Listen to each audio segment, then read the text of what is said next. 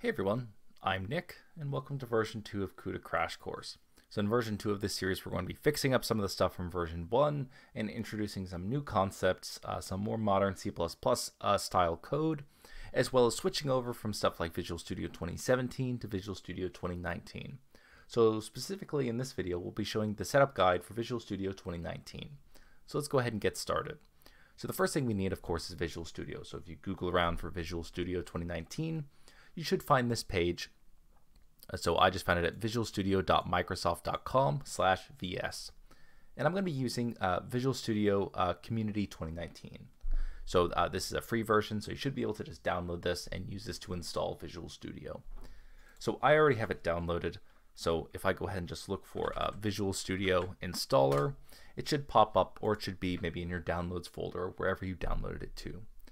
So in this case, it looks like this for me, but that's because I've already installed it. If you're installing it for the first time, it will probably look something more like this, right? So from here, right, it'll ask you all the things that you want to install along with Visual Studio 2019.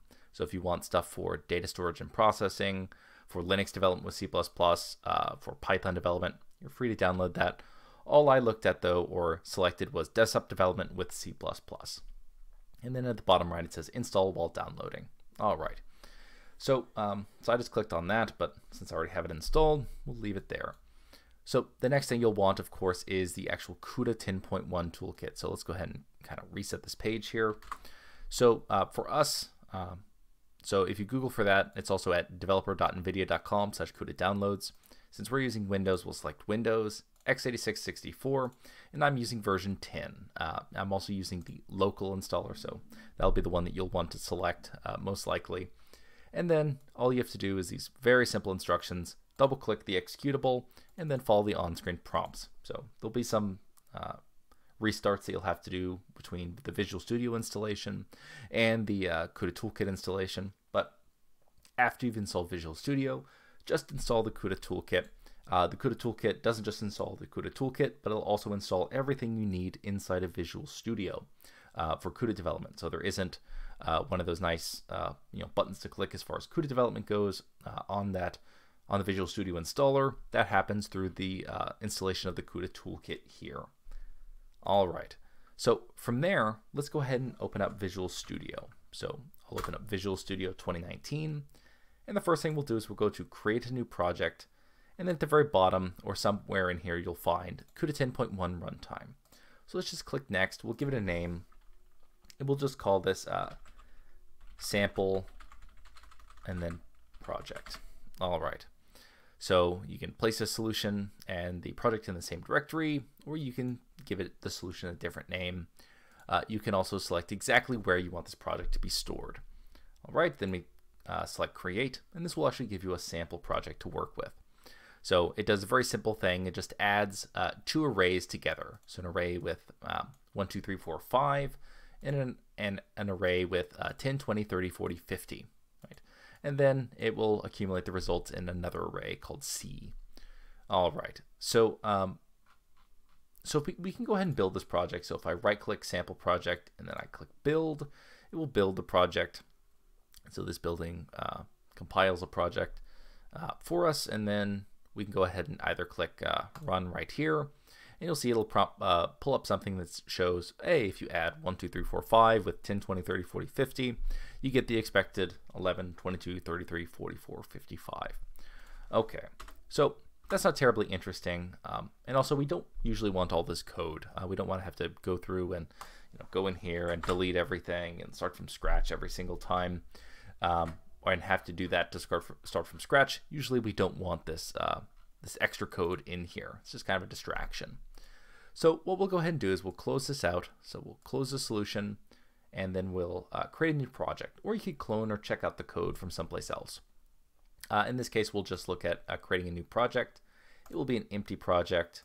We'll click next, and we'll just call it empty project, right? And then I'll press create. So now we have a blank project, nothing in it, and there's nothing's been specified yet.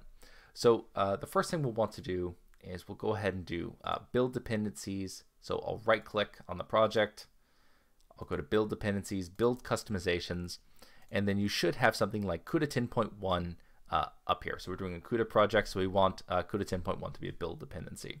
And there's a whole bunch of other stuff in here. We don't need to worry about that. Just make sure you select the CUDA version. Then we'll click OK. And then the next thing we'll want to do is edit the properties in here. So important thing to keep in mind is that you can change the properties for different ways that you're going to be building your program. So there's, say, release and debug, or all configurations, and that corresponds with, up here you see you've got, you know, debug, and then you've got, you know, x86 or x64. So for the platform, so you need to make sure that if you're changing your configurations for debug, right, and say x64, but over here you have it set to say maybe release and x86, right, you might have a mismatch there. So just make sure that if you're meaning to change some properties in here, you're matching it up with what you're actually compiling with, or what you have set in your editor. So in this case, we'll just do release and x64, and then I'll go to CUDA C++. So the first thing I want to do is target machine platform. It's not a 32-bit machine, it's a 64-bit one. So I'll want to change that, and I'll click apply. Then the next thing that I'll want to do is I'll go in here to the linker, and then I'll go to general, I'll look at input rather, and then input it says additional dependencies. And so we'll go into that a little bit later of what we need to change there. But first, let's go ahead and just make a source file. So we'll go ahead and add new item. And in this case, we can go down to NVIDIA CUDA 10.1, whatever your CUDA version is. And we can select code in either a file or a header. Let's do a file. So we'll just call this test. And so we'll add it. And then let's make a main function. So int main. And we'll have a very simple CUDA program here. I'll create an integer pointer a. And then I will call CUDA malloc, pass in the address of A, and I'll say I want 100 bytes on the GPU, and then I'll just free that memory right after I allocate it. So I'll free A as well and return 0. We'll go more in depth into, you know, the basics of CUDA programs in later episodes. We'll just show some of the common build problems that people run into. So you may run into something like this, where, you know, you'll get this red underline saying identifier CUDA malloc is undefined. But this kind of makes sense because we haven't defined a function called CUDA malloc, and we haven't included any headers yet. So it just can't figure out, you know, what is the interface for CUDA malloc. So in order to get rid of these, this squiggly red line, we'll need to include a header. And this header is going to be CUDA runtime.h. Now CUDA runtime.h has all of our runtime API calls that we'll, you know, be using. So CUDA malloc managed, CUDA free, the prefetching API calls, etc. So in this case, it gets rid of the red highlighting, and so we'll save it there. Okay, so that's the basics of, you know, getting rid of the IntelliSense warnings. So the next thing that we'll want to do is, you know, what happens if we build this? So let's go ahead and build the project. Notice the first thing we didn't change. We have to make sure that we are we match whatever our device properties were. So, or our properties, right, that we set. So we set this for release and x64. So if we look down here, you know, you see we have some problems, right? So let's go ahead and just change this to release and then x64, because that's where we changed it to be for a 64-bit machine. And let's go ahead and rebuild this.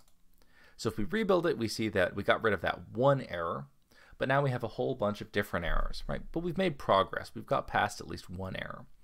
So here it says a bunch of these link 2001 errors and then a link 1120 error.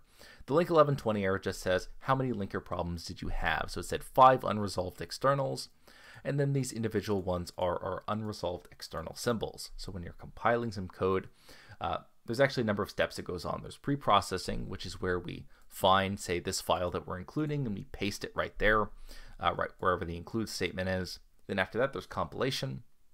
So we have a problem here that occurs later on, which is during the linking step. So we're using something called CUDA malloc, but the actual implementation of CUDA malloc doesn't exist inside of CUDA runtime.h. It actually occurs inside of the CUDA runtime library. And so that's what these unresolved external symbols are. So it's basically saying, okay, I know what a function looks like as far as its interface, but I don't actually have the implementation. The implementation is actually in a library. So all these external symbol errors can be fixed if we go into properties, which I kind of hinted at earlier.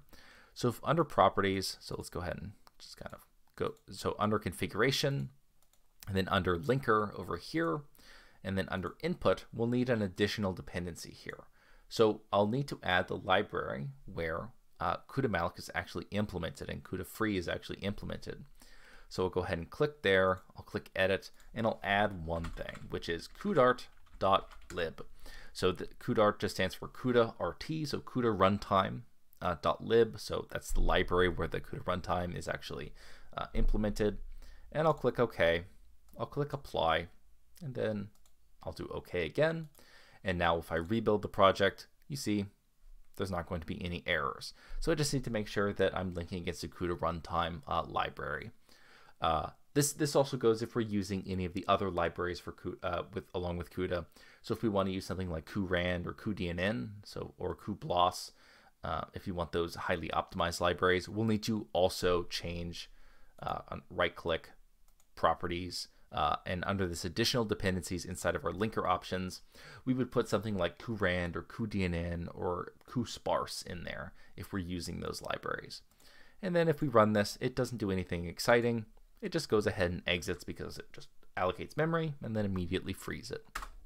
All right, so that's the basics of getting started with Visual Studio 2019. If you're interested in any of the code for this series, it'll be located at github.com/coffeebeforearch. So that's this page right here, and then we've got CUDA programming. So we'll have two branches here. So all the original code from version 1 of the series is located on the version 1 branch. All the new code will be located on the master branch. So if you just go to the site, that will be the code for version 2 of the series. All right, so that's going to go ahead and do it for today.